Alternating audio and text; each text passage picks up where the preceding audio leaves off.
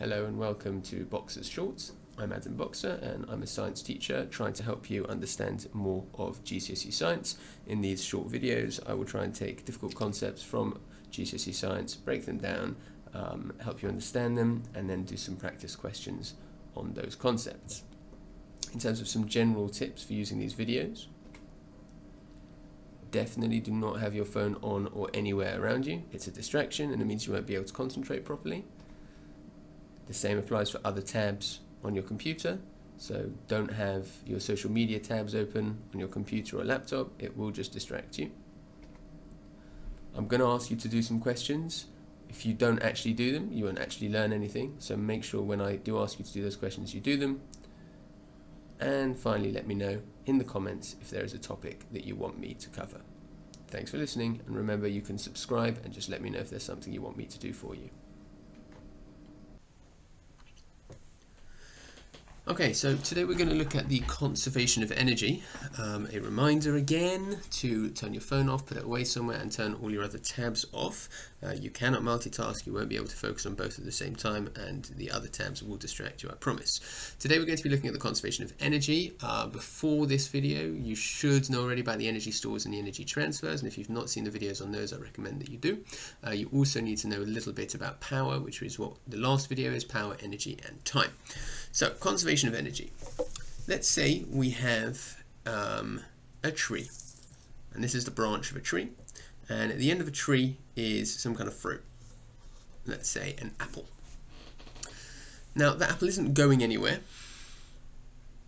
so if we were to draw a box to symbolize its kinetic energy store, it would be empty. It's high up though, so if we were to draw a box for its gravitational store,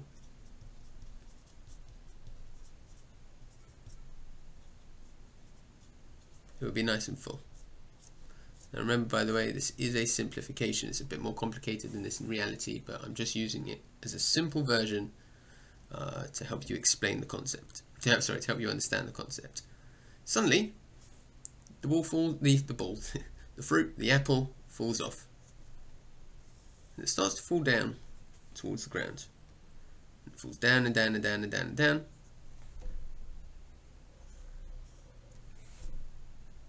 And it falls down further and further until it hits the ground.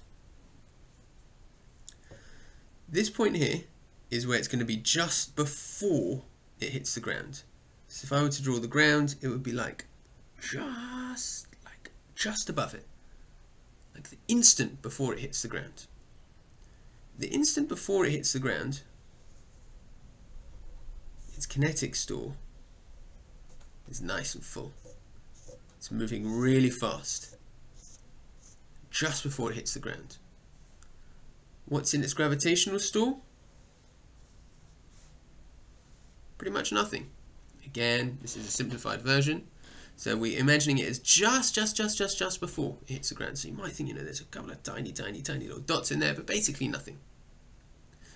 Now the energy that it's got in its kinetic store has to come from somewhere, and as we've seen, the place where it comes from is its gravitational store.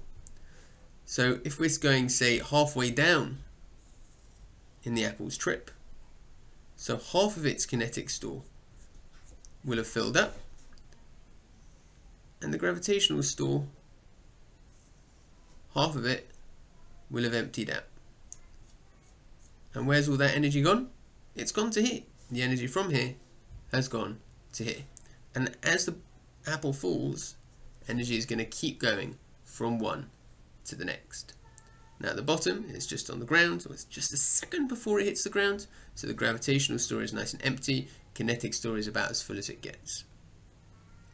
So far so good, but let's say we put some numbers on it. Let's say this apple in its gravitational store has got 100 joules. By the time it hits the bottom, that entire 100 joules will have gone there, which means that halfway down we've got about 50 here, and we've got about 50 here. At the top, there's nothing in the kinetic store because it's not moving. At the bottom, there's nothing in the gravitational store because it's right on the ground. The fact that this energy moves from here to here is called the conservation of energy. Because I could have said to you, well, you know what, that when it gets to the bottom here, it's moving, it's got like 80 joules in its kinetic store, and the other 20 joules from the gravitational store, they've just, poof, they're just disappeared. They've like gone. It's been destroyed or whatever. The law of conservation of energy says that energy can't be created, it can't be destroyed. It can be moved from store to store, from object to object, sure, but it cannot be created and it cannot be destroyed. Let's do another example. Let's say I've got a nice block of wood, and my block of wood has energy in its chemical store, and let's say it's got, I don't know, 10,000 joules in its chemical energy store. I set fire to that block of wood, and I use that to heat up some water. So I transfer the energy from here to here. And we know from our first video that that transfer is called heating. The thermal energy store over here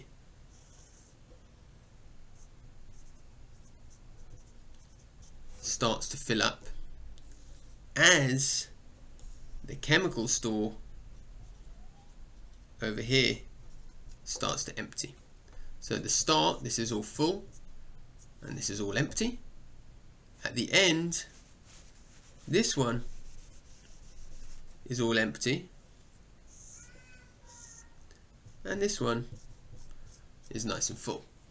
In a future video, I'll show you that it's not actually that simple, but for the minute, that will do.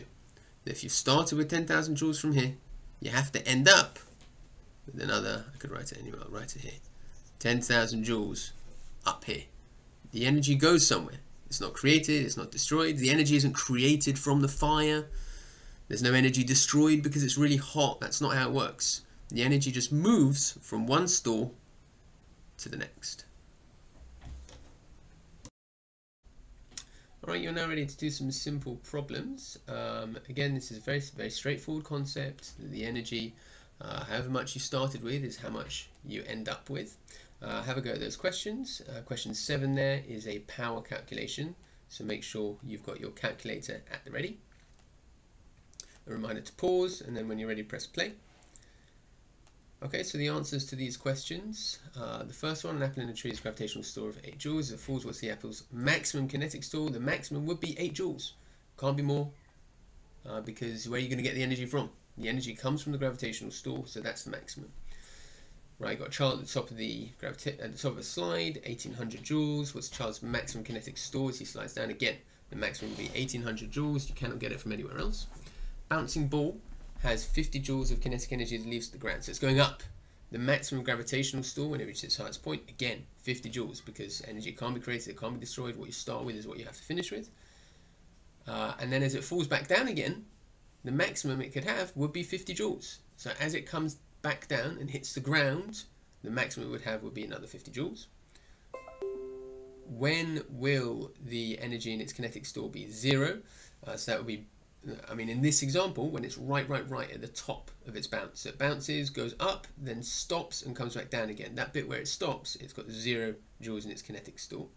Cannonball shot straight up from a cannon with an initial kinetic store of 7,000. Maximum gravitational energy, again, would be 7,000 joules. Alright, for this question, I'm going to use my board because I want to slow it down, and I'm just going to use my standard DESCU method, the DESCU method. So I'm going to write out my data. That's the energy from the question, that's the power from the question. My equation is P times T equals E. I'm going to substitute those values in, and I get 2500 times by T, whatever that might be, equals 15 million. I calculate that and I just rearrange or I eliminate, depending on whatever language you use, divided by 2500. That works out as 6,000. So I'll just write that down as 6,000 seconds, and that's done. Again, thank you for listening, and a reminder to subscribe if you want to do the next videos, which will be making this model of conservation of energy a bit more complicated, and a reminder as well that if you have a particular topic that you want me to cover, just let me know. Thanks again, bye.